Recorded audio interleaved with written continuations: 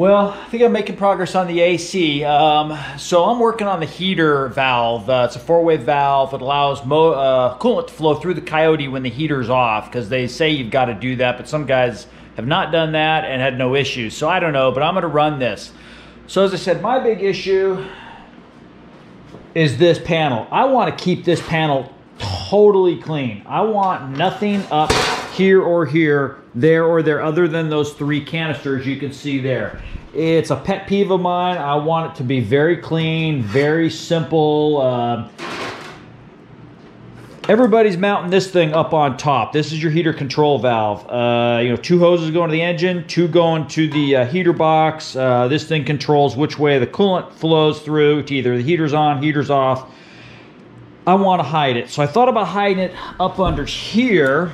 But the problem is the AC dryer goes into here and you start getting close to the headers. So I got a concern with that.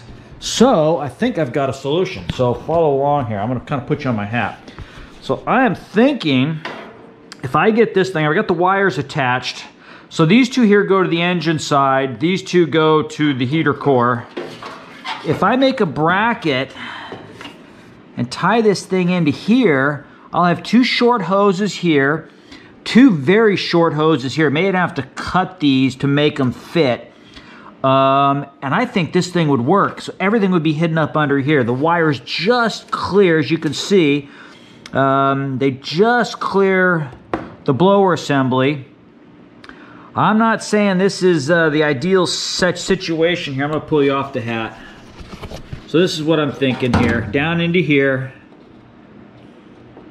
So two short hoses going to the heater core, two going out the front, as you can see. The wires just clear the blower.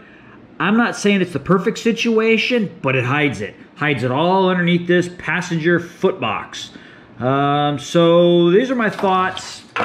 I would love to hear everybody's idea on this. Am I crazy? Am I not? So I'm just going to post this video. As I said, this will be one short little 2.5, 3 minute video, but let me know what you think. As I said, I don't want to recreate this whole thing, but my goal is to really keep that top. I want, when you pop this hood, I want it clear up there. I want just motor and the aluminum panels. And it's kind of just what I want. So I think I could make that thing work. I could fit it in there, but I'd love to hear anybody's thoughts or opinions. So thanks again, and let the comments flow. So let me know, yay, nay, am I stupid? So thanks again for watching.